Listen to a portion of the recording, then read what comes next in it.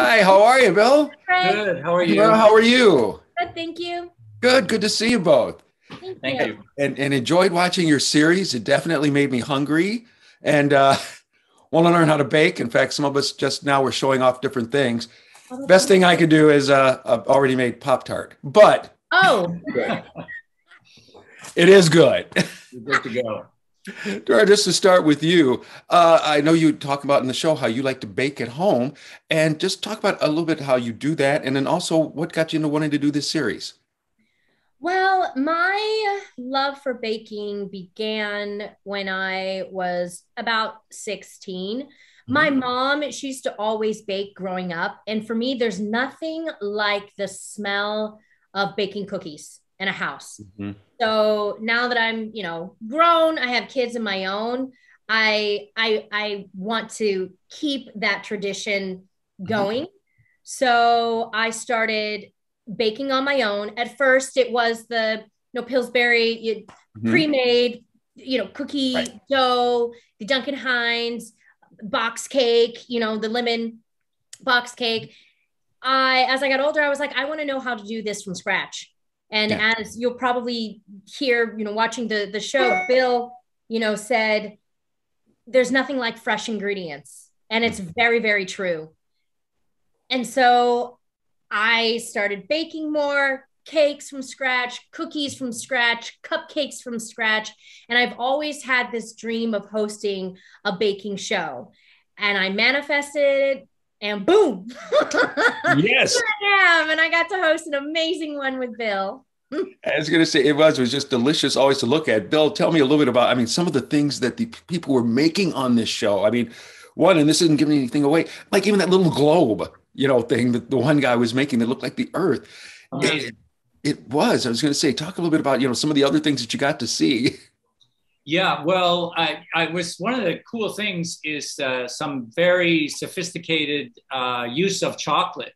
So Mhm. chocolate's one of my favorite ingredients, and it's something that can really be very magical, like his globe, and like many other contestants who had learned on their own how to temper chocolate, which means like get it to this state where it's brittle and shiny and perfect, and you can make very thin, delicate surfaces that are easy to kind of crack open. So the chocolate work on the show was really exciting. There's just so much variety. We start out with, as you know, 13 contestants, and then they just came up with wildly different ideas for each challenge. And that's so one of the things about this show that I think is so much fun is that you have so many finished images of cakes and desserts Mhm. in each episode. I mean, there's got to be like 24, besides all the activity, the finished product, there's at least like 24 or 30 finished pieces that are all unique. And that's what really made it exciting, I think. Oh, yeah. And to talk a little bit about this, I mean, everybody, we see all the contestants, they're all smiling at each other. Everybody looks happy, but there was, I'm quite sure, some heavy duty competition going on between them. True, but I feel like that's what makes this show, so much fun to watch. It's positive. It's Mhm. warm. It's funny. Yes, there was that underlining competition going on, but what Bill and I loved seeing is the camaraderie. Yeah. We actually would help each other. Sometimes if you saw someone, not have enough flour, or they were having, a little bit of a trouble, another contestant would jump right in and, help them. Ultimately, I think what I saw is, they were, yeah, competing, but they were up against themselves. Mhm. They were in this new space, and they wanted to make sure that they did the best that they could. And I think that's what makes this show not only aesthetically pleasing, it's pleasing for the soul. Mhm. And it was pleasing for us with our Yeah, taste buds. I'm they just really saying. bonded. Mhm. We saw that many times. They bonded and helped each other. One contestant, I remember, she was saying they were both sifting flour, and she said, "This is a sift off," and I just won. Gosh.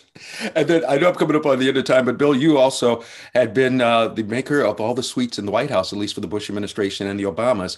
Real quick, what was Bush's favorite sweet and what was Obama's favorite sweet? Oh, that's easy.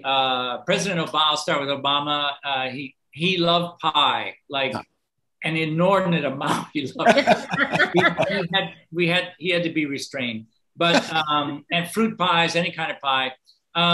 For President Bush, he never met a dessert he didn't like. It was like cakes, pies, ice cream, you name it.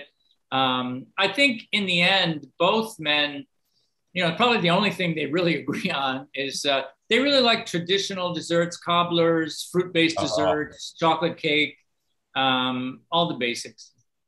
Gosh, now I want an apple cobbler. Yeah, I want an apple pie. Thanks, Bill. Thanks. But thank you both very much for the time. And again, my wife and I really enjoyed watching this series and look forward to having it continue along. So thanks so much. Thank you, Greg. Thank you. You got it. Take care.